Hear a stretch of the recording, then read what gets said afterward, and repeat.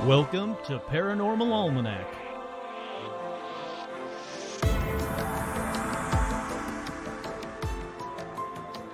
With your host, Kurt Sandvig.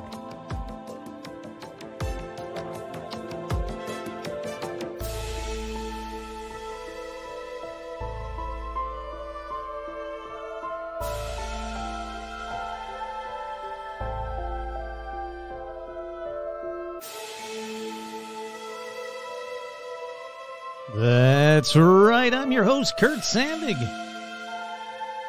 And welcome to another edition of Paranormal Almanac. And on this edition, let's talk about Texas Cryptids. What? Not UFOs? Nope. Alrighty, let's do some shout-outs first. We got shout-outs going out to all the patrons. Patrons, you are getting an extra bonus-size edition, patron-only edition of this episode. So you can listen to it just like everybody else, wherever you get your podcasts, and that's totally cool. That'll be the regular edition. And then you can go to patreon.com/paranormalalmanac, sign up for little as $1 a month, and you can listen to patron-sized episodes. And spoiler, one of the stories from tonight's episode that's going to be just for the patrons is my favorite story of this episode. Sorry, regular listeners, that one's just for the patrons. But let's do a shout-out. We got shout-outs going out to Adam Morissette, Karen Weber, Ethan. Oh, Adam. Sorry. Hold on. Everybody shut up. This is just for me and Adam. Adam, on Patreon, you can feel free to message me and say, hey, Kurt, can you do an episode about blah, blah, blah, whatever it is, whatever you want, and I will start working on that episode right away for you. So that is part of the $25 experience, the $25 members, is you get to choose an episode. This episode not only is brought to you by Adam Morissette, but you get to choose a topic for an episode, and I'll start working on it. Please don't do Flat Earth. I mean, you can if you want. It's up to you. I don't want to hold you back. You can do whatever you like. Alrighty, shout-outs going out to Karen, Ethan, Duran, Nikki Loves James, still and always, Cobalt Slayer 42, Lori, Alicia, Rebecca, Ann, Stephen Scher, hey howdy hi, Jane Ann, Jennifer, Heather G, Zuzus, what's it? Nico Scher and the Mouse, hey howdy hi to both you, Mark and Tina, Mike from Jersey, Jay Bizzle, Andy Tracy, hey howdy hi, Virginia Mailman, Tony the Magician, and like I said last week, he's a freaking magician. Jason, Vicky, Crow, Clay, Buzz, Libido Works, Glacier Main, Isabel, Jen, Stacy, Amber, Tracy, Kelly, Joe, Menace the Beast, Kick-Ass Magic, Robot, Webcomics, Sandy, Paige, Kaush, Batman 666. Man, that beard, I tell you, Bentman, good on you. Andrew, Scott, Andrea, Melody, Vanessa, Marisol, Liam. Bake? Nope, not even close. Becca, Jake, Charlotte, and the Beasties. Becca, Jake, Charlotte, and the Beasties. Elizabeth, Wojtek, Sherry, Art Muffin, Tim, Ricardo, Ian, Alexandra, George, Zozo the Demon, Hayden, Cindy, Ashley, Carrie, Robin, Will, Lauren, Russell, April, Isabel, Audra, Dorian, Cindy, Bob, Paula, Jeff, Joe, Lawrence, hey, howdy, hi to the Lawrence Strawn, Veronica, Autumn, J. Mark Manning, Carolyn, Jaden, Anashi, Chuck, Todd, Jamie, and Elijah Hendrickson, Dan, Laura Pitts, and the one, the only, the best, Gamer Fan. With 3 special shout-outs this week to Joe Teague, Stitch, and Paul Rubens. Thank you so much, Paul Rubens, for just the lifetime of just being awesome. Just the best. Alrighty, let's get right into paranormal news, because I got a lot to get to, and I want to make sure I get to it all. So for paranormal news, let's do this.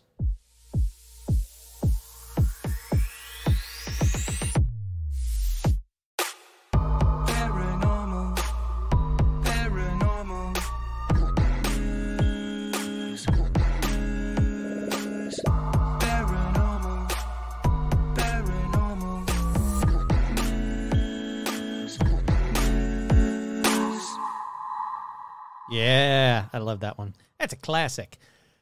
Alrighty, for the first story in paranormal news, I want to thank Jane for sending this one in. It's cool, like Jane and Tracy both sent in stories for this week's edition of Paranormal News. Plans for the biggest Nessie search in more than 50 years. man, I gotta figure out how they gotta. Come on, people. I'm the one who talks about it every week. I talk about it more than Ian O'Fadigan, man. Someone get me the hell out there so I can help this search. I want to be part of it. I'm going to do live episodes from the Ness, from the Loch. What has been described as the biggest search for the Loch Ness Monster, not a monster, since the early 1970s is due to be held later this month. Drones fitted with infrared cameras. See, there you go. While you're fitting drones with infrared cameras, you can't, like, hook me up to, like, 4 or 5 drones and just, you know, like, a foot above the water. I was going to say inches, but I want to be up a little higher just in case Nessie does come out. A foot above the water, you can just, like, zip me back and forth across the loch. Just, like, I'll even dress like a Superman if you need me to. I don't know, or whatever cryptid from Scotland you want me to dress. I'll do whatever. But, yeah, can you imagine me, like doing the little Superman, like, flying pose while 4 drones just zip me back and forth over the loch while I look for stuff? Come on. That right there would sell some tickets, people. Drones fitted with infrared cameras to be flown over the loch, and a hydrophone is to be used to detect unusual underwater sounds. Organizers say volunteers would also look for possible signs. See, I can do that part. I can be a volunteer.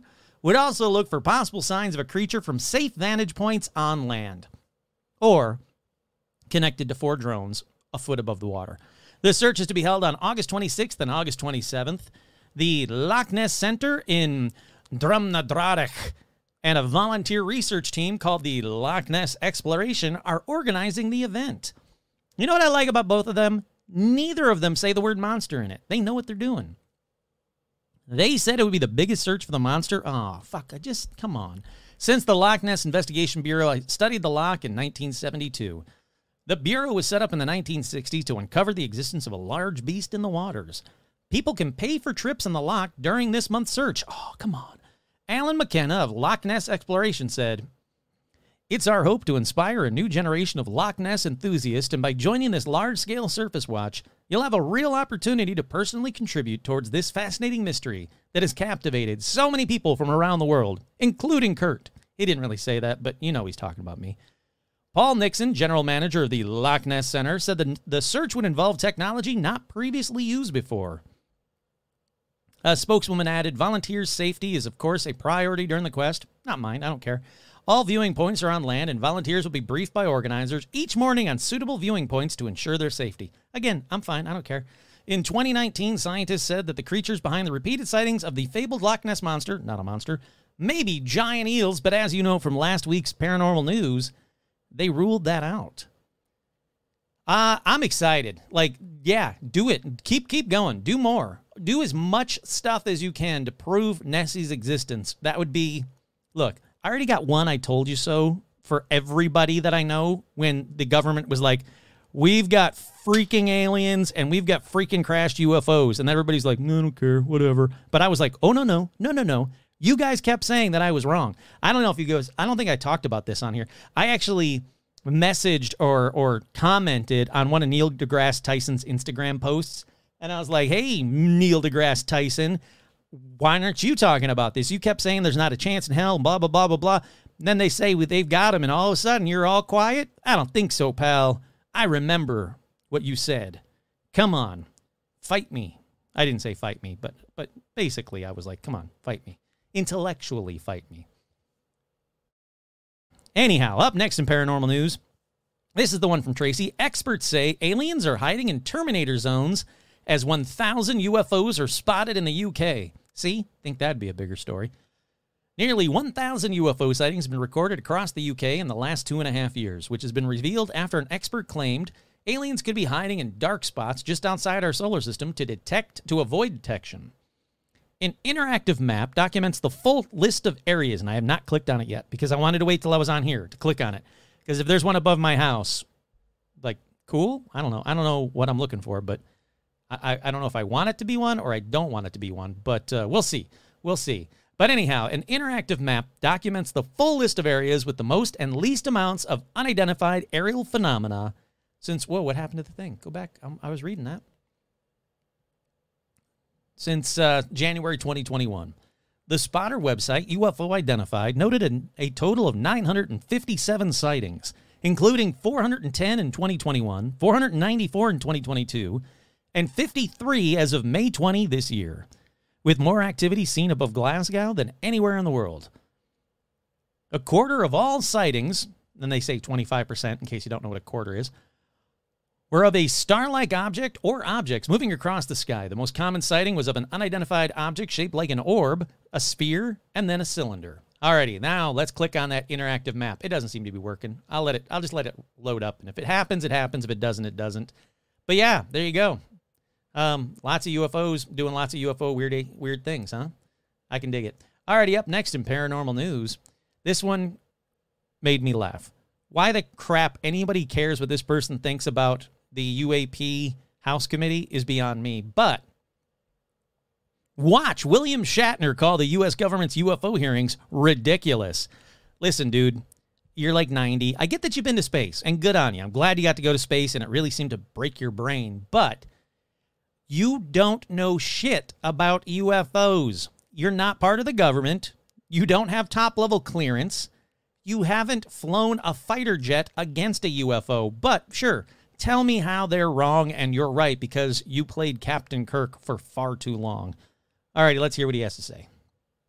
We have a lot to discuss with you, including your latest venture. We have a lot to talk about. The edge of space bothers me right away. That bothers me. I was in space. Well, that could be the edge. Okay, let's send you were there. You were absolutely there, and in fact, you wrote an essay. I was in space. You wrote an essay about your space. Experiences there that really struck me, and I'm going to get to that in a second. But first, I just want to ask you, because we just had these historic hearings last week on Capitol Hill. What did you make of those hearings and the fact that UAPs, as they're now called, are being discussed, by witnesses under oath in Congress? It's just, in my mind, it's ridiculous. Oh. You mean some highly intelligent being goes 10,000 light years with advanced technology, arrives here, and hides? No. That's not it at all. Doesn't make any sense. Well, you don't make any sense. If something could reach the Earth, they would make a big to-do about, my gosh, there's life in other places. And there is life in other places. Mathematically, there has to be. Yes, in this universe, there has to be multiple places that are filled with life. Life like that's like on our planet, burgeoning and demanding attention and demanding to be alive. But if they're going to make that journey all the way here, it just beggars the imagination that they would hide. It beggars the imagination that they would hide. Okay.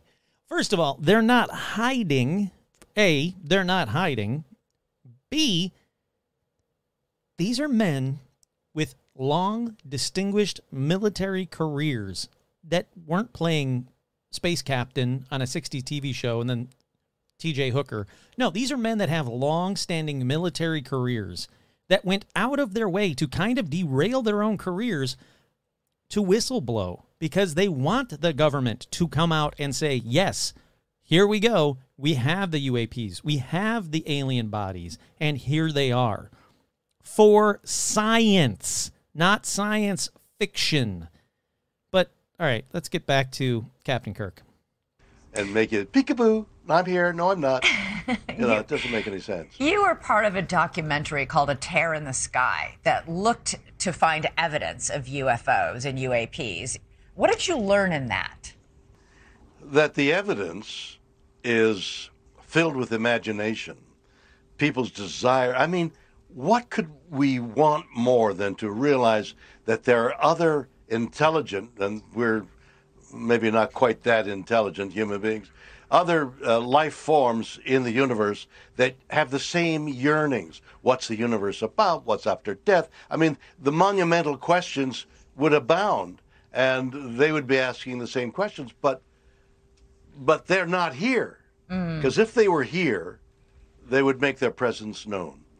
That yearning that we're talking about goes as well to immortality.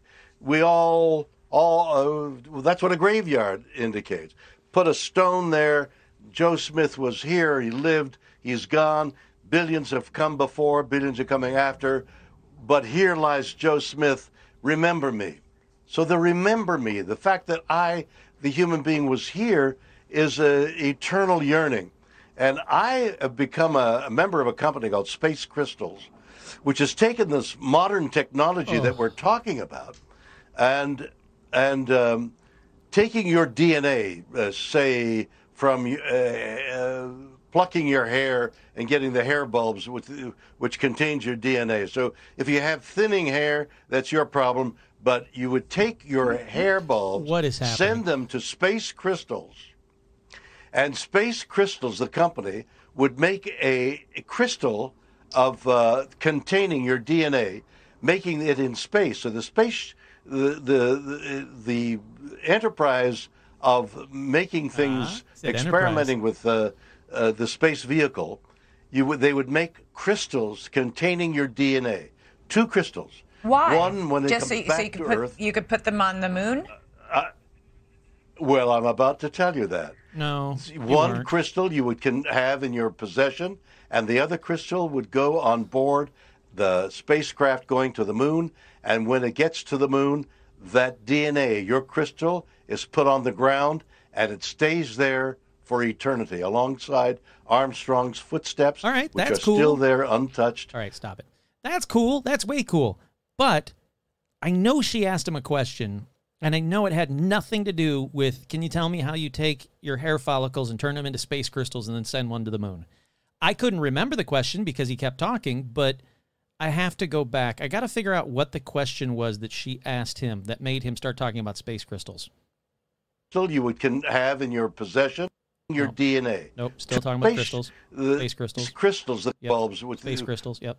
Taking your hair is Joe Smith. Joe Smith was here. We all known. But they're not here. Because if they were here, they would make their presence known. Here's the question she asked him. That yearning that we're talking about goes as well to immortality. Nope. We all... So all still not. Okay. Make their presence known. What the fuck was the question she asked him that got him to talk about this? What's the universe about? What's after death? I mean, in the universe, maybe not. Jesus Christ, I'm going back filled like with imagination. People's desire. I mean, I don't even care. I don't even care anymore. I have no idea what question she asked him that made him start talking about space crystals. But again, why the hell are we going, oh, you know, the government had this amazing thing with these military people about UAPs. Let's ask William Shatner what he thinks, what his professional opinion is of the UAP House Committee hearing. Like, look, I get that I'm talking about it like I'm an expert, but I have often said there is no experts. But I at least have some modicum of sense of what is happening with the UAP program, who these 3 men were. I went through and bullet pointed the House Committee hearing, which, again, some people still listened to and then went, yeah, I don't agree with it. Okay, I can't force you to agree with me, and I can't force you to see what these 3 men were trying to do and how it doesn't benefit them to do it, and how this isn't a smokescreen for pick a side on political parties. But I can at least bullet point it. I won't go, you can't ask me about what I think about the UAP House Committee, and I go, well, you know, there's these crystals, and you put your hair in the DNA and from the bulb of the hair, and if your hair is thinning, I can wet it, and then you put the crystal, one crystal stays with you, the other one goes to the moon. No one cares. Not even me, which means I'm moving on to the next story. That's just ridiculous. Alrighty, up next in paranormal news. Bigfoot films sneaking a peek at Sasquatch researchers in Montana? Oh yeah, I want to watch this one. Now this one... It's Rocky Mountain Sasquatch. Okay then. During our recent Bigfoot expedition to Sasquatch sighting locations in northwest Montana, we reached out to a local researcher named Duke from World Bigfoot TV. He kindly took us into an active spot in the Garnet Mountains, northeast of Missoula. We immediately began to identify Bigfoot trackways and documented dozens of Sasquatch tracks and 2 trackways that's cool. Going up and down the mountain to and from water source, a creek. The largest tracks we documented were around 19 inches in length and around 8 inches wide at the toes. Those were the 2 main trackways, 19-inch. Right, figure. I want to get to the figure. Swoops and screams. During editing, we saw briefly what looked like a dark humanoid figure lean out from behind a tree, exposing itself for a second or two. Yeah, there is something dark. There's a bunch of trees, obviously, they're in the woods. There's a bunch of trees, and something straight back in the dark does seem to peek out and go back in. Could it be a bear? Yes, it could, but there is something big and dark and seemingly furry that seems to pop out. That's cool. I like it. All right, next in paranormal news, flying saucer filmed in Alaska. That's right. A video from a national park in Alaska shows what appears to be some kind of flying saucer hovering over the waters. Oh, well, this just ruins it. But if you stay tuned, you'll find that the alien craft is actually an optical illusion. Womp, womp. Well, then I don't care. Moving on. I got lots to get to. Let's go on to Anaconda filmed in the River Thames. Yeah, that's right. There's a photograph that's circulating online that shows a mystery creature lurking in London's famed Thames River, or River Thames. So some photos have been released from the River Thames in London, where we are based, which were taken in the last few days. Something that looks like a creature, or maybe just a rock. Kurt here, it's just a rock. Man, come on. Come on. Screw it. Let's move on. I'm done with paranormal news. Paranormal news is letting me down today. From William Shatner on, it was just making me sad, bumming me out. Alrighty, let's talk about merch. You can head on over to tpublic.com/stores with an S /paranormal-almanac. New shirts, new styles just came out. Check them out if you want to. And it's not just shirts. It's stickers. Ooh, that reminds me. I got to get a sticker from my truck. I got to put that on the back of my car. It's stickers and shirts and posters and masks and all kinds of cool stuff and hoodies and everything.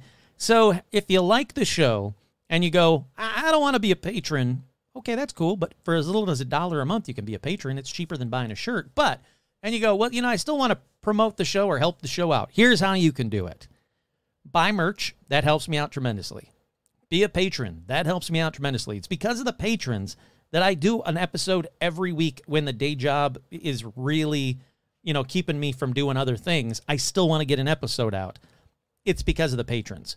You can share it. Tell your friends and family and review it. Whatever podcast source that you find that you use, go to it. Like wherever you get your podcast, go there and review the show. Give it a 5-star. Give it a thumbs up. However, whatever it lets you do. Give a good review if you can, is what I'm saying. It absolutely helps out the show. It really does. And I get that not everybody has Facebook, so they're not in the Facebook fan page, but it's a lot of fun. It's a good group of people. There's only been one person so far that I've had to give the boot because he was trolling. Everybody else has been brilliant. So please check out the Facebook fan page if you've got a Facebook and you want to do it. I am going to do more with Instagram, and I'm also starting to, I've been prepping doing some YouTube stuff. Because I just did an episode, and please check it out. I just did an episode of Who's the Bosk podcast. That's Bosk, B-O-S-S-K, like the bounty hunter from Empire Strikes Back, Star Wars. I did an episode of that podcast. You can listen to it wherever you find your podcast, wherever you listen to podcasts, or you can actually watch it on YouTube. You can look up Laughing Place. Laughing Place. It's like a Disney and Star Wars site on YouTube, page on YouTube. And I was a guest on my friend's podcast because it was the night that Paul Rubens died. And it was kind of like a tribute that he and I wanted to do to, honestly, one of the best people in the world ever. And I will fight anybody who says differently. Paul Rubens was absolutely one of the best human beings on the planet. And that one absolutely broke me when he died. Absolutely broke me when he died. And so I was asked, hey, can you come on the show and give like a little bit of a tribute to Paul Rubens?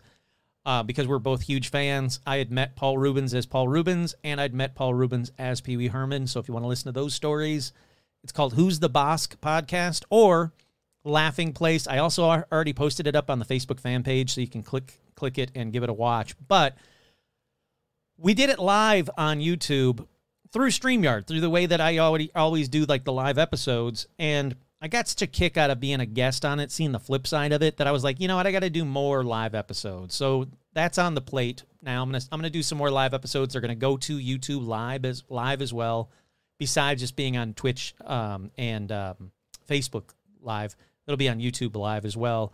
I think it'll be a lot of fun, and maybe it'll get some more new people into the show, which is what I really, really want. But please, if you get a chance, listen to Who's the Boss podcast. It's a fantastic podcast. The host, Mike Celestino, is great. He's a friend of mine.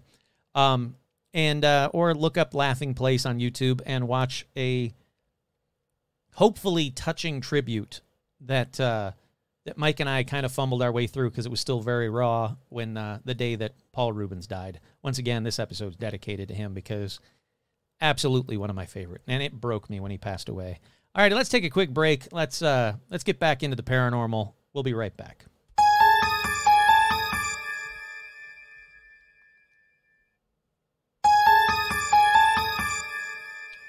We are back, and on this edition, I didn't want to do just another UFO episode since the world seems completely UFO'd out. Don't even bring up UAPs to most of the world because they just don't want to hear it. You know, I don't know what else the government can do. I honestly think that if today or tomorrow morning we wake up and the government's like, fine, here's a bunch of videos and photos of UFOs, and here's the alien bodies, that everybody would immediately go, fake, and then just move on with their lives. Or, so what? How's that going to help me pay rent? Look, I get it. Rent sucks. I don't want to pay rent either. But the world seems completely UFO'd out. So I figured, you know what? Let's go back to cryptids of the 50 states. I like doing that one. People seem to like those episodes. And let's focus on Texas for this one. All righty, let's see. What do I know about Texas before we start this episode? I know it's big. I drove through it. It seems never-ending. It's very hot. JFK didn't like it the last time he was there. The Alamo's there, right? It's deep in the heart of Texas. Yeah, so the Alamo's there. Okay, you know what? That's about all I know about Texas. Let's get to the cryptids, though. Let's get to the crypts, as the kids say. No one's saying crypts, Kurt. Texas is big. It's got a lot of weird cryptids. But I figured the best place to start, when I try to do these episodes, I'm like, all right, how am I going to start and break it all down? Because if I just go Texas cryptids, it's just going to be a list of BS a mile long. And I'm not going to get anywhere with an episode. It's going to be overwhelming, and I'm going to be like, I can't do this one. So I figured let's start with Bigfoot. Does it have Bigfoot there? Oh, hell yeah. Oh, hell yeah. What do they call Bigfoot there? You know, all the typicals, the skunk ape, Bigfoot, Sasquatch, the wild man of the big thicket. Sure. And this one, the wild woman of the Navidad. Navidad. I think it's Navidad, though. So yeah, it's weird is what I'm saying. Let's start with the oldest Bigfoot in Texas that I can find. Any stories that I can find. And it's that wild woman of Navidad. Now, wild woman of the Navidad. Now, depending on where you get your info, some sites say it's the wild man of the Navidad, but the majority basically say the wild woman, so I'm going with those. And includes, actually, newspaper articles, so I'm just going to go with that information. We go all the way back to 1834 or 1836 for this one, but I think it's 34. It's a lot of discrepancy in the information. But we go back to the Navidad River. Let's see how I pronounce Navidad so I don't piss off Texans the whole time. Navidad pronunciation. Here we go. It says Navidad. Whoa. Dad. Okay, great. Navidad. Navidad. Navidad.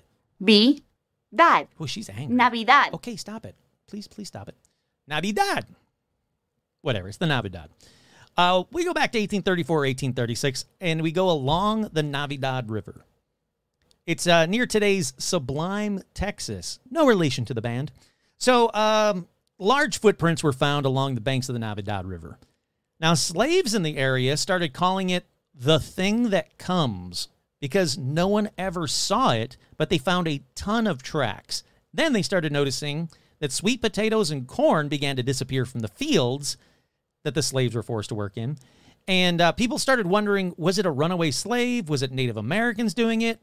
But when they went to look at the tracks, they said, no, these tracks are way too big. Even though they're human foot shaped, they're huge, and there's multiple of them. Spoiler, it's going to be a Bigfoot. Again, depending on where you get your info, people say, oh my God, I was choking on the Navidad. Navidad. Depending on where you get your info, people say that the wild people at this point, because that's all they called them, it was more than one set of prints, these wild people would also come in and steal pigs and even go into houses in the middle of the night, step over sleeping dogs, somehow not waking them, and steal half of what was in the cupboards. Witnesses said in the fall, about the time to butcher hogs, the wild man would creep onto farms and ranches, take the fattened pig, and replace it with a smaller, leaner pig. And no one could ever figure out how a man or a woman could get past fierce dogs while carrying a pig and get away with it. Another bizarre thing about this Bigfoot story. There were some reports, actually quite a few, that tools would disappear as well, only to reappear later, beautifully polished. Occasionally, searchers would find like a camp or something that seemed like a wild person or some kind of crazed person was living in it, but, quote, the thing never returned while they waited for it.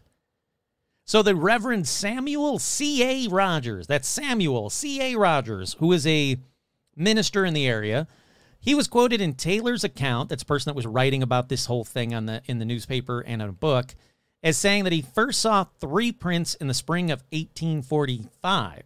Now, he continued to spot them for several years before all but the largest disappeared. He said a few years after that time, he wrote in his journal, a few years after that time, a hunting party near Morales found a peculiar pile of leaves and sticks covering the skeleton of a man. So they think that one died, but people then started to see the wild woman. It was no longer just something that they saw tracks of. They actually started to see her. Now, in his book, Tales of Old Time Texas, well-known author, I don't know why they call it that because I don't know him, well-known author J. Frank Dobie, he talked about the wild woman, and this seems to be where most of the facts or infos from this case actually comes from. If you find a billion sites about this wild woman in Navidad, they all seem to have one source, and it seems to me to be this book, Tales of the Old Time Texas. He said, there was a manhunt for the wild woman in 1846. Time and again, men would try and track her, or it, whatever, down, but she was way too fast and way too agile. In his book, eyewitnesses actually said, presently, the breaking of small sticks and the hurried rustling of the brush near one of the lasso men announced the approach of something. A minute later, it bounded with a light and flying step into the open prairie in the bright light of the moon. So they actually saw this wild woman, and they said she was fast. They could not get near her if she decided to start sprinting. One settler, a man named Samuel Rogers, he said, yes, I did see the 3 sets of tracks back in the spring of 1845. But he said it's down to, definitely seems to be down to one woman. He said, yes, there was a group of wild people. He had hired a man by the name of Hall. He said that Hall had had misadventures with the creatures, but didn't really go into more detail than that. Hall claimed that they had taken one of his trace chains, and shortly after this incident, only one set of tracks were seen in the area, and again, folks began to speculate that 2 of the wild people had died. From the size of the remaining tracks, they decided that the living subject was probably a male, but they had nothing to go on besides the fact that the tracks were large because it's a Bigfoot, but it does seem the woman Bigfoot was seen a lot. They said at the time, the wild man would take what he needed from the farms and the land. He would slip into fields and steal potatoes. When the corn was in roasting ear, he would come nearly every night to get a supply. Rogers, along with some of his neighbors, they came close to actually catching the, quote, wild creature once. During the chase, he dropped a basket containing various items. Roger added in his entry, this basket contained a shirt of mine, a novel, a Bible, and many other articles taken from the house. The shirt had been torn and then sewed up as skillfully as any woman could have sewed it. Kurt here, here's the problem. At the exact same time that the wild woman was running around this area, there was an escaped slave that they did end up sadly catching and then reselling, or I don't know what they call it, but I guess reselling. So there was a slave at this exact same time. So a lot of these stories seem to kind of overlap. They start talking about the wild woman, and then they start talking about the slave. In my mind, from what I can gather in his journal, when they were chasing this wild person that was eating all the ears of corn, and this basket was dropped by the wild person, it's the slave. Because right after this same person, Rogers, was part of the party that actually caught the slave up a tree, dragged him down. Someone talked to him in whatever native language we had, and then they sold him into slavery again. So it's a really sad story. But anyhow, they also thought that she might be a lost white child. Kenny, another person, wrote that she was seen once during a failed attempt to ambush her, and he described it this way. The night was dark, and they could only see a shadowy form. It was slim and apparently unclothed, but the color could not be distinguished. They sprang out to seize her, but even though they were active young men, she was more agile, still, and bounded away as silently and quickly as the fitting of the shadows, and was instantly lost in the darkness. Now, the creature was seen, and they call it a creature, the Bigfoot, was seen. It was most often described as covered in short brown hair, completely covered in short brown hair. So, not a slave, not a missing, lost white child. And they said that this allowed it to elude capture for many years because it blended in instantly with the environment around there. Now, another eyewitness hunter said, it was the wild woman. She ran directly across the prairie in the direction of the main forest. The man nearest her rode a fleet horse, and it needed all the speed it had to keep up with the object of pursuit. His horse needed all its speed it had to keep up with the wild woman. As the figure neared the dark woods, the rider was able to throw his lasso, but as the rope neared the woman, the horse shied away and the lasso fell short. The figure darted in the woods, never to be seen again. Now, that rider who had almost roped the Bigfoot, basically, said that it had long flowing hair that traveled down almost to its feet and wore no clothing. He said her body seemed to be entirely covered by short brown hair. He said as she fled to the woods, she dropped a club to the ground that was about 5 feet long and polished to a wonder. Now, that same author, that Dobie guy, he wrote, of course, all this happened many years ago, and in the telling, you can always guarantee some buildup in the information will take place. If these things did happen, I cannot explain how. So like I said, the wild woman was never caught, and many people think that she died from the elements or moved on away from the settlers who were constantly trying to capture her. I'm thinking probably that one. Now, skeptics say, this is that thing that I was talking about a minute ago, skeptics say, no, this is all a case of misidentification because that slave man was caught in the area who had escaped, resold into slavery. They said that he was the wild man, but there is no evidence that I can find that the stories are related. Like I said, they seem to overlap quite a bit because it was both happening. They got a lot of the information from a journal, and while they were looking for the wild woman, they captured this slave. So it seems to really overlap. All right, let's stick with Texas Bigfoot for a little bit. Here's a couple of mid-episode paranormal news on Texas Bigfoot. This one is from August 28th, 2022. A Texas woman investigates Sasquatch sightings. Let's see. Artist Sibylla Irwin loves the time she spends in her San Antonio area art studio. San Antonio seems to be a big hotspot, especially lately for Sasquatch. She goes on to say that she loves drawing pictures and making paintings of Sasquatch. She said her fascination with the creature began decades ago. She said she later became a researcher and said she became face-to-face with Bigfoot. All of a sudden, his head and shoulders came out on the left side of the tree. I was like, oh my gosh, is this actually happening? There have been times I've been absolutely terrified. She said it was like a 1,000-pound refrigerator with a head. It started coming across the river, so he started shooting. Wait, who started shooting? What's this? People's reactions are also different. Irwin says one eyewitness took matters into their own hand. Oh, yep, don't fucking shoot Bigfoot. Started coming across the river, so he started shooting. Many people won't tell anyone what they've seen. Irwin says they're afraid no one will believe them. She says her sketches help these people heal. If I can contribute to someone else's life by drawing what they've seen, I just feel like I'm so blessed. Yeah, I think that's cool. We got to get rid of the stigma. If you see something, say something. Even if it's just somebody, like somebody like me. Tell your story. Get your story out there. Tell me your story. I'll tell your story if you don't want to. If you want to keep it completely anonymous, email paranormalalmanac@gmail.com, and I will read your story on the air. All right, the next story in paranormal news, this one comes out of 2012. Photographer snaps possible Texas Bigfoot shot. And I think that I talked about this on a previous Bigfoot episode, but they said there have been many reports of the Bigfoot in remote East Texas locations and even near Dallas. And a photographer says he has proof that Bigfoot may be closer than we think. The Dallas area photographer, who remains anonymous, was never a Bigfoot believer by his own admission. He said, "No, I've never seen one, never even believed in one. But a huge stone thrown at him in the woods one camping trip with no one else around changed his mind." He says an object landed within 10 feet of us that I know of no human being able to throw it that far. There was one about 10 feet tall. A family group drew in close, 3 of which got within 15 feet of me. It looked like something out of a Steven Spielberg movie. Not human as I know it. That's cool. That's way cool. That'll make you a believer real quick. Alrighty, like I was saying a minute ago, it seems like if you want to see Bigfoot in Texas, especially in the 70s, San Antonio was the place to be. They had a bunch of sightings in the mid-70s. Here's a couple of examples.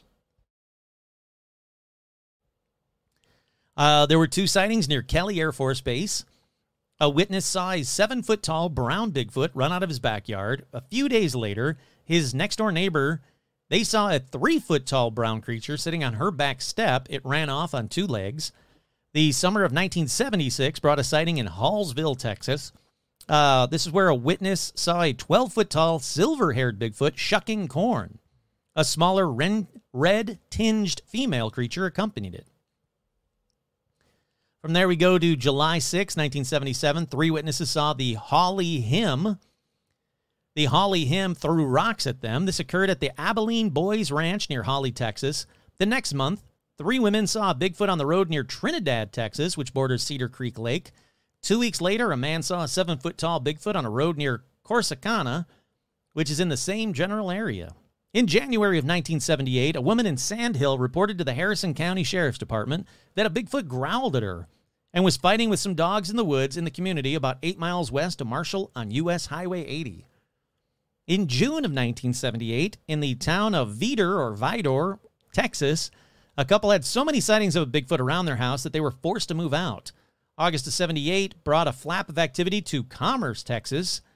The Sulphur River bottoms on the 19th in broad daylight. A witness saw a Bigfoot cross the road ahead of him, and it went across a pasture towards the river. Also that month, a witness saw a 7.5-foot-tall Bigfoot cross a 42-foot wide road in 3 steps while he was driving at night. 2 days later on the same road, 3 boys saw a Bigfoot around midnight. There have been several reports out of the Woodlawn area. A family out after visiting family on Easter Sunday decided to stop to commune with nature. When the husband did a little target practice, after only a few shots, a large animal lunged at them and chased them back to their car. Well, that's just dumb. On, on New Year's Eve, 1996, a mother and her son saw a large animal crouched on the side of the road. Where was I? Fall of 87, a deer hunter on the southeast side of Benton Lake off Big Cypress Bayou above Caddo Lake observed a large hair-covered animal stand up from a crouched position in 1 foot of water. The creature did not detect the camouflage hunter as it turned its head from side to side, walked out of the water, and disappeared in the woods. January of 1992, the Hamilton Herald-News reported a lengthy letter by a man that claimed that while he was driving home from Stevensonville late at night with his family, they all saw a huge hairy creature on the riverbank. The letter said, it stood, I would say, approximately 7 to 8 foot tall, weighing probably between 400 and 500 pounds. Its body was covered with hair. It had long arms that extended down to its knees. Its face almost looked human. It looked at us and growled a low moan, showing 4 fangs like teeth, 2 on top, 2 on the bottom, and the rest flat like humans. Then it hurled over the guardrail and ran off into the night towards the brush along the riverbanks on the west side. For the record, we're not drunk or doing drugs or anything like that, and we have respectable jobs in this and surrounding towns. We are not crackpots. I thought maybe there are others living here that had similar experience. I'd love to come forward now that the door's open to talk about it. Yeah, that's the way to do it. That's perfect. Then there was one from Hilda Lunsford. She wrote the newspaper saying that one morning in 1985, while driving between Olin and Cransfield Gap, a huge thing came out of the side of the road and got right in front of the car and stood up on its hind legs. And I stopped and locked my doors in the car and waited to see what was going to do.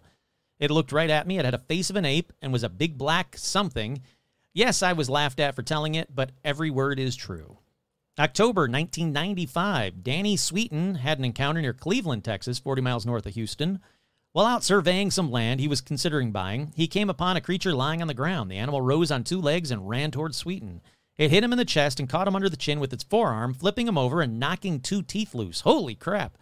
He was dazed but managed to shoot some video as the creature retreated into the woods. He quickly left the area. He said that he was harassed by an investigator from a non-existent government agency, a man named as the Federal Wildlife Protection Agency. He was told to turn over the tape. He eventually sold the tape to the television show Strange Universe. The footage was shown on November 3rd, 1997, along with comments by several well-known Bigfoot researchers. Lauren Coleman was interviewed with Danny Sweeten on Art Bell's radio program, Coast to Coast. That's awesome. Then finally, in December of 2001, a deer hunter saw a 7-foot upright stooped ape-like figure, dark brown in color. This was near Marshall, Texas. He observed it for 2 minutes through his rifle scope from a distance of at least 150 yards. He observed it picking up apples that the hunter had put out to attract deer. 2003, was an 8-foot Bigfoot crossing Highway 154 in front of a car at the Little Cypress Bayou. But it seems that the highest concentration, if you're in the Texas area and you want to see a Bigfoot, the highest concentration has come from the east and southeast Texas, particularly the Piney Woods region. And then there's something I wanted to kind of bounce around in. It's the Bigfoot Information Project. It has a map of Texas and where Bigfoot sightings are. They said the beginnings of Bigfoot lore really seemed to kick off in about 1924. There's a guy that wrote about one from 1970. Pardon me. He talked about in 1965, there was a rash of reports of a giant hairy creature roaming the thickets and backcountry between Jefferson and Longview, Texas, but nearest to Longview. He said that several head of cattle and a couple of people were supposedly killed by it. It seems like that'd be a bigger story. There's a ton of photos and like really bad photos of like basically of trees, and then they'll have like a red circle. But there's a ton of that information of sightings where they found them in Texas. So if you want to go to bigfootproject.org and then look up Texas, there you go. Now, this next one, well, I got to keep moving. We're already at 47 minutes. This next one might be a Bigfoot. You might be a Bigfoot if you're hairy and you live in the woods. This next one might be a Bigfoot because some cryptozoologists think that Bigfoot is the only explanation for the next creature. It's called the Bear King. For this one, we go back to 1901 because the story was written about May 11th, 1901, and it was written in the Washington Bee. That's Washington, D.C., but it's a story that happened in Texas. Yeah, I have no idea either. According to the article, a little girl named Ramey Arland, who was, quote, a pretty girl and the acknowledged belle of Marble Falls. So, you know, she's got that going for her, I guess. Well, one evening, Ramey and her mother were, like, in the house, and her mother's like, you know, go outside and get the family sheep. I don't know what you got to do with sheep. Herd them. Herd those sheep. So the mom's in the kitchen cooking when she hears Ramey screaming, so she runs outside, and as she's running outside, she also hears a panther growling, along with, you know, more Ramey screams. Okay, Ramey, we get it. You can scream. Belle of the Marble Falls. So the mom runs back inside, grabs her rifle, runs towards the screams, but, hold on, but no Ramey is found. Not the Belle of Marble Falls. So the mom gives up way too quickly, in my opinion, but she goes and gathers a search party. Now, the search party combs the woods, but again, no Ramey and no panther. She's just gone. Until the next day, when a hunter stumbles upon a disheveled Ramey who tells everyone what happens once the hunter brings her back to town. And she was nowhere near town. So she said, as she was tending the sheep, a large black bear suddenly appeared in front of her. So she freezes, and the bear just suddenly runs away. And she's like, well, that's weird. But She says, then a curious-looking animal running on 4 feet sprang out of the chaparral into the trail. Ramey thought that it looked somewhat human, recalling a Kickapoo legend about the Bear King. Look, I don't need to tell you guys about the Kickapoo legend of the Bear King, except that I think I am right now, so I'm going to keep going. Anyhow, the Bear King grabs the girl, glared into her eyes, and let out, quote, a horrid sound. It tosses Ramey over its hairy shoulder and walks upright towards the Moon Mountains. Now, she said the creature walked with her over its shoulder for miles until it reached the cave hidden in the mountainside. So they go inside the cave, and the Bear King, tosses her to the ground. So she immediately, boom, tries to run out of the cave. But oh no, Bear King grabs her by the arm and then hits her about the head. So, that's bad. So she's on the ground. The Bear King decides to go to sleep. Ramey waited an hour and then quietly ran out of the cave. Alrighty, so the hunters go back to where she was found and then head towards the mountains to search for the Bear King. They said the Bear King stood up. They found him, apparently. They said the Bear King stood up, started snapping and grinding its teeth while beating its chest and letting out a scream like a panther's. Well, the mom was right about that one then. And then they fucking shot the Bear King. All right, look, I'm not going to say it, but you all know what I was about to say. So, yeah, no body, no photos of the Bear King, no names other than Ramey. And, yeah, I do typically love old newspaper articles as proof of a story. But again, this one newspaper article only ran in a Washington, D.C. paper. I can't find any records of a Ramey Arland, or any Arlands for that matter, in Texas. And there are no Moon Mountains near the Marble Falls, where that cave supposedly was. There are no chaparrals, which I don't even know what a chaparral is. The only thing that comes up under the bell of Marble Falls is people relaying this story, regurgitating this story again and again and again. So, yeah, I'm going to say this is probably an urban legend or just a fake story that some guy decided to write, and he happened to pick, for whatever reason, this area, Marble Falls. But there doesn't seem to be any Ramey Arland. Like I said, there's no other names ever associated with any other of the people there. No bodies, no photos of bodies, no skeletons, no nothing. But again, it's only a guest. So I guess, like, long live the Bear King is what I'm saying. Okay. That about does it for Bigfoot. But even though we're almost in an hour, this episode isn't called Bigfoots That Live in Texas. Now, is it? Is it? No, it's not. So even though we're at almost an hour, let's get to more cryptids. Like this next one. It's called the Houston Batman. All right, we obviously go back to Houston. We're going to go all the way back to 2:30 a.m. on June 18th, 1953. That's when Hilda Walker, Judy Myers, and Howard Phillips saw, quote, a man with wings like a bat. So, yeah, you know what? And it was in Houston, so Houston Batman, that checks out. They said they saw him sitting. Hi, Rom. Hello. How's my girl? Yes, I'm telling the story of the Houston Batman. It's one of your favorites. You like it? All right, I love you too. Let me keep talking, okay? Yes, you're great. Thank you, sweetheart. Go back down. I love you. All righty. Where was I? Oh, yeah. They saw a man with wings like a bat sitting in the branches of a nearby tree, just watching them.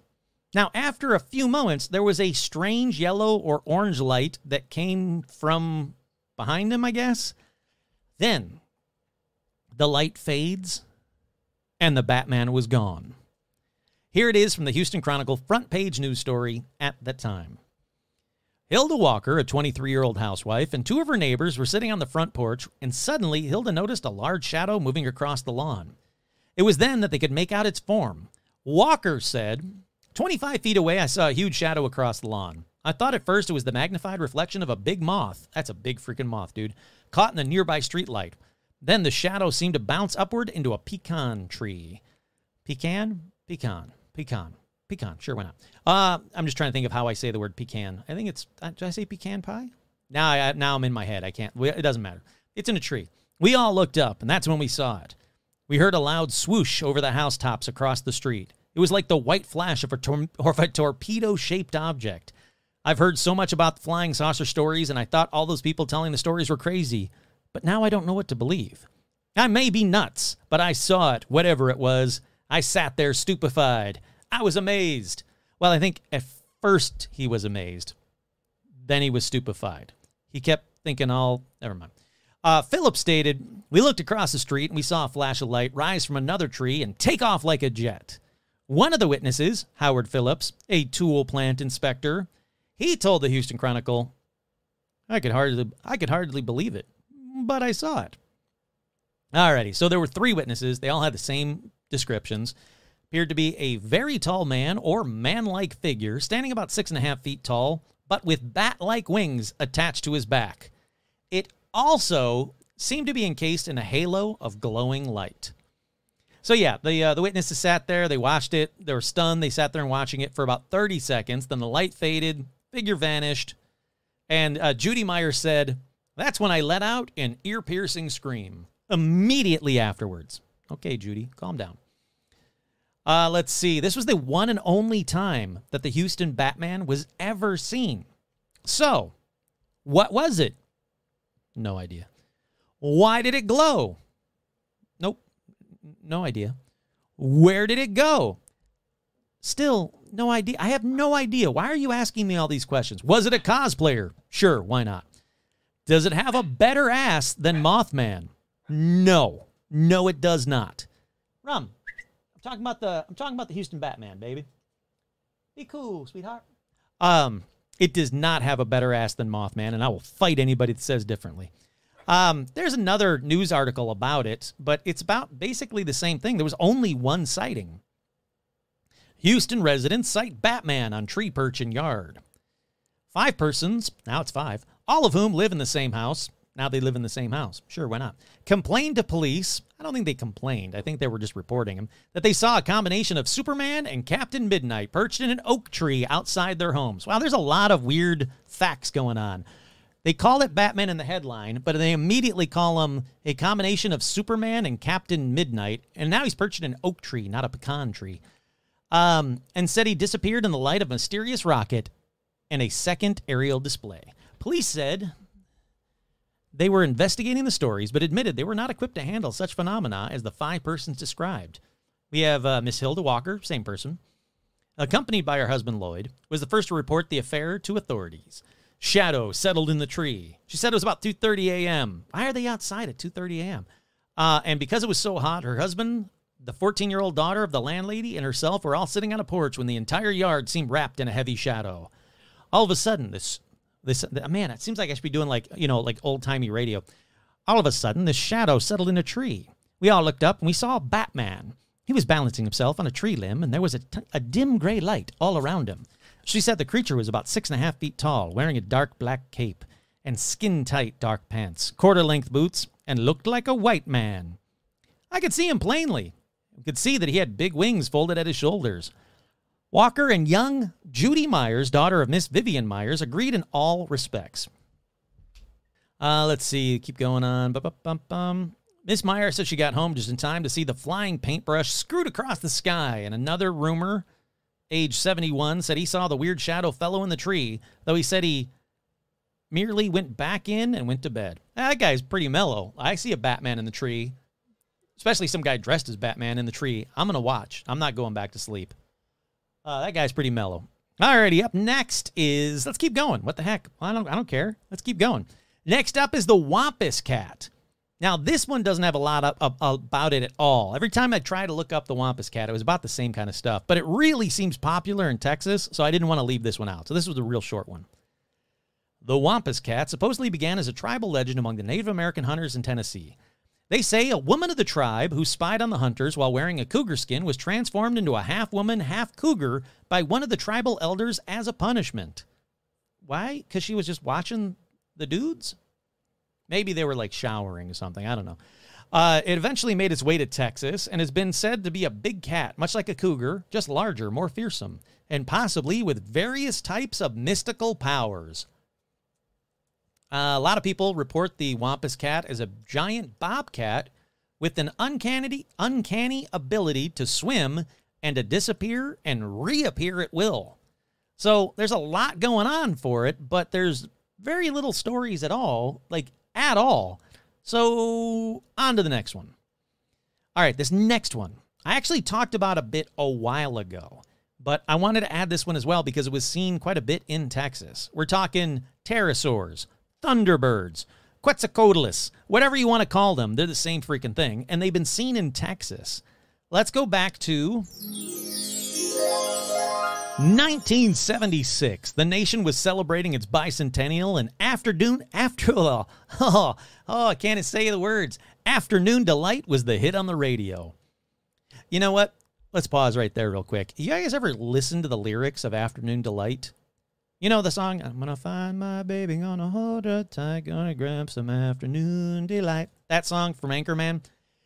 It's a really dirty song when you think about the lyrics. It's basically about fucking in daylight. And then there's this lyric. I always thought a fish could not be caught who wouldn't bite. But you got some bait a-waitin', and I think I might try nibbling a little afternoon delight.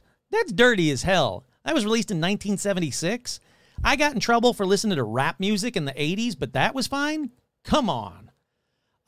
It's weird. Anyhow, policeman Arturo Padilla of San Benito, Texas, he spotted something weird in his headlights. It looked like a big bird, basically, and not the Sesame Street kind. He's sitting there. He's like, what the hell is that? And while he's trying to figure out what he just saw, another officer, Homer Galvin, he reports the same thing over the radio. He says it appeared as a black silhouette that glided through the air. And according to Officer Galvin, it never even flapped its wings. A short time later, Alvarico, I don't know how to say his name. I was kind of thinking about it for a second there. I don't know how to say his name. Guajardo, who is a resident of Brownsville, Texas, reported he heard a thumping noise outside his mobile home at about 9:30 at night, and he thought, that's way too late for some afternoon delight, so he went out to investigate. When he looked out the door, he saw a monstrous bird standing in his yard. He said, it's like a bird, but it's not a bird. That animal is not from this world. Two sisters also told of seeing a big black bird with a face like a bat near a pond outside Brownsville, Texas. Then, reports kept coming for months until finally a radio station offered a reward for the pterosaur's capture. Soon after, a television station broadcast a picture of an alleged bird track measuring about 12 inches in length. That's how big this bird is, this pterosaur is. Then, the Texas Parks and Wildlife Department were like, you know what? Hunters are going to start shooting like whooping cranes and regular birds, you know, and Big Bird from Sesame Street. They were like, no way, man, we can't do that. So they made an announcement saying all birds are protected by the state or federal law. Now, about the same time that was happening, several Texas school teachers, they started seeing a pterosaur. They said it was a strange flying creature with a wingspan of at least 12 feet across while they were driving to work. One of them checked out a book in the school library, and yep, it was a pterosaur. And there's actually an article about that one. Let me quickly read that.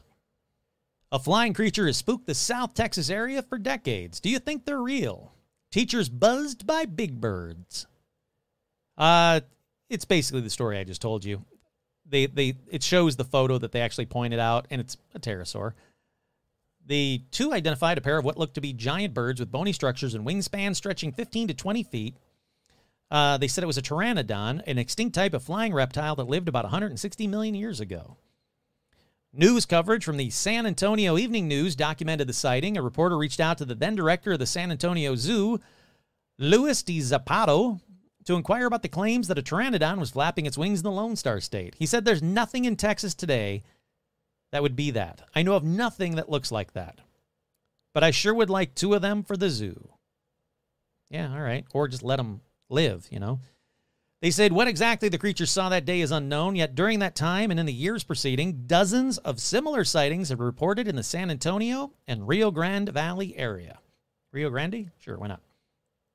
That same year, several sightings were reported near Harlingen, Texas, according to 2 San Benito police officers.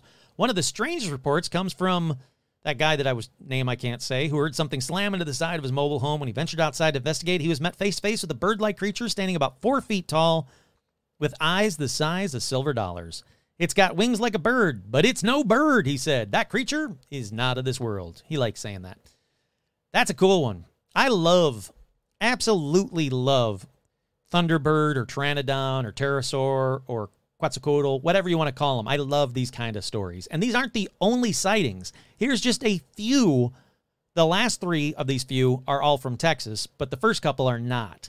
May 1961 in New York State, a businessman flying his private plane over the Hudson River Valley claimed that he was buzzed by a large flying creature that he said looked like a pterodactyl. That's cool.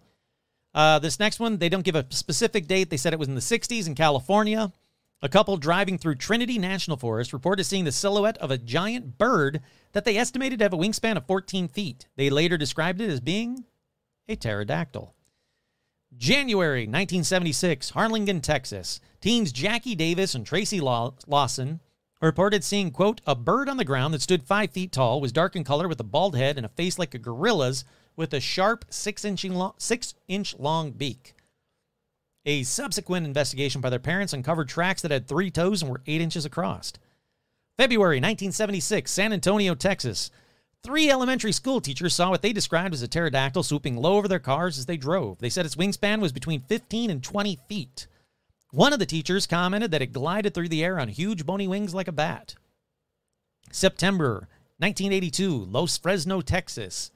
An ambulance driver named James Thompson was stopped while driving on the Highway 100 by his sighting of, quote, a large bird-like object flying over the area. He described it as black or grayish with a rough texture, but no feathers. It had 5 to 6 foot wingspan, a hump on the back of its head, and almost no neck at all. After consulting some books to identify the creature, he decided it looked almost like a pterosaur. I gotta say, like I said a minute ago, I love pterosaur stories. There was I can't remember who it was off the top of my head. There's a listener on one of the live shows that actually had seen a Thunderbird, a pterosaur, a pteranodon, whatever you want to call it. That is freaking awesome. I truly believe that there is a big chance that pockets of creatures that we thought were long extinct are still out there. There's still enough area where they can, run around and not be seen. I hope so anyway. Alrighty, I think the next one is the last one for...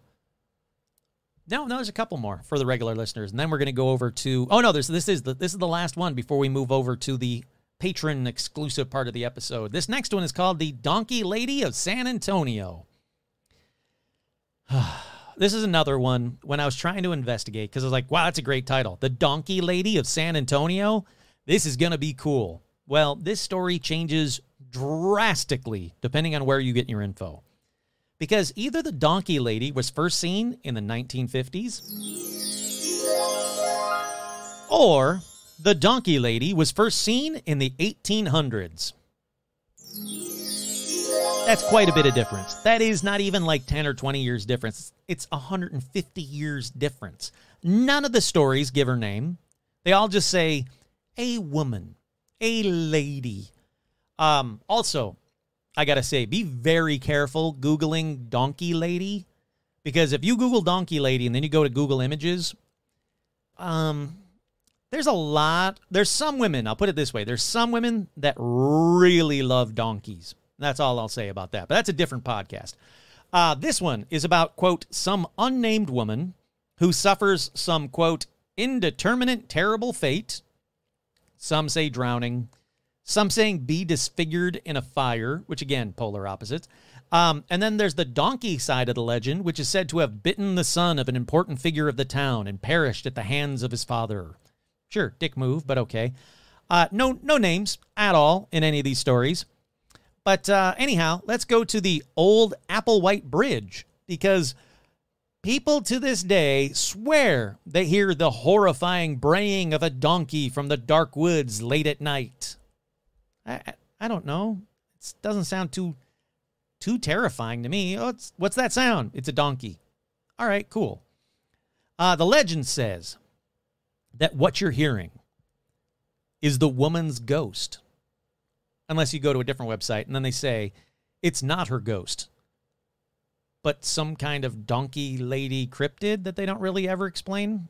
Either way, Drivers are warned not to be surprised to find damage to their cars in the form of claw marks on the hood. Claw marks from who? The lady or the donkey? Because donkeys don't have claws. A cracked windshield or even blood. Yeah, that's it. That's the story's over. Can I move on to the next one? Nope, because it doesn't stop there. There's even a donkey lady hotline. Now I'm going to call, I wanted to call it earlier, but I was like, I'm going to wait until I'm live to call the donkey lady hotline. It's going to be bad. It's probably some person's cell phone now, and I'm going to feel terrible about it, but let's find out what happens when they call the donkey lady hotline that I could find online. The Google subscriber you have called is not available. Oh. Leave a message after the tone. Is this the donkey lady hotline? Seems scary. I'd like to know more. Thank you. If you got pamphlets, I'd love one. All right. That was the donkey lady hotline. That didn't seem to do much. That was very anticlimactic. Anyhow, the owner of the hotline says, you know what? The donkey lady, she's funny. A merger of your tia or your abuelita and your coworker. She's all of us, really. Back in the 70s and 80s, she heard stories, each with its own neighborhood-specific variations, and friends used to tell her they'd call the hotline and hear creepy sounds. I didn't hear that. Or sometimes even talk to her if she surprised them by picking up the phone. I don't know. All righty. So for the regular listeners, I'll be back in just a minute. It's going to seem like no time at all to wrap up this episode. But patrons, I got a lot of stories to tell you. And I don't mean just one or two. I mean a lot of, including, like I spoiled at the beginning or teased at the beginning, my favorite story of this episode is a patron-only story. Sorry, regular listeners. It's really cool, though. Anyhow, listeners, regular listeners, see you in a second. Patrons, let's get to it. Let's bring back the regular listeners. Regular listeners, welcome back. Hold on. Hey, regular listeners, welcome back. That'll just about do it for this week's episode of Texas Cryptids. I mean, there's a lot of weird ones. Texas, you never fail to be weird. I'll give you that. But again, I think that a lot of the patron ones and some of the regular listener ones are all the same creature. What creature? You've got to be a patron to find out. Or you can ask a patron, I suppose. It doesn't matter. You can ask a patron. I don't care. But what Texas Cryptid is the weirdest? No idea. Let me know. Leave a comment on whatever podcast player you listen to and tell me. And also, tell your friends. I don't care. Once again, I'm your host, Kurt Sandvik, and this has been another edition of Paranormal Almanac. If Miss Lauren Azush de la Listagil Grog Sand Fuss Stagger Snam through Get Lagging Abban Sweet and I am Thumb and I am the one of us Staggy.